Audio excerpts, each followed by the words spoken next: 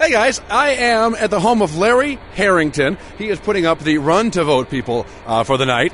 These are some people that are dedicated to changing the way America looks at elections, I think. And Diane, how you doing today? Great, thank you. So it's bright and early, and you're all getting ready to take off here. Can you give me an idea, real quick, what Run to Vote is all about? Sure. We're a group of 4 high school students and 2 high school teachers from Granville Central High School, North Carolina.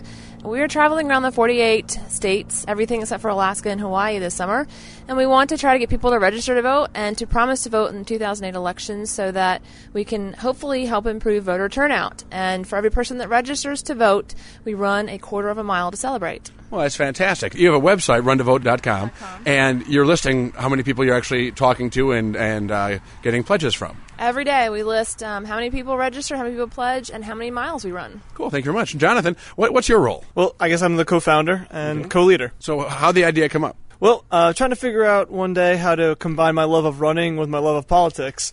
And sure enough, I kind of came up with the groundwork for this, proposed it to Diane, and she kind of suggested that we take students with us. Was it a hard sell, convincing students to run across the United States? Actually, not really. They're kind of, I guess, a little crazy like we are, so it all worked out.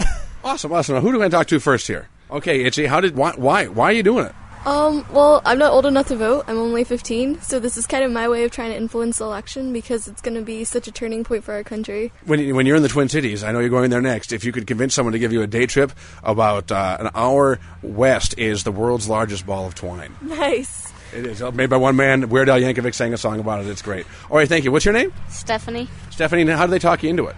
Well, I'm in cross country and track, so I like running. All right. So is there anything else you'd like to say?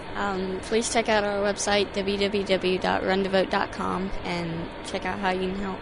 How many miles do you figure you've run so far? A lot. Awesome. Thank you very much. With the Run to Vote, folks, I'm James Raby at Larry Harrington's home in Moorhead on FM 105.1.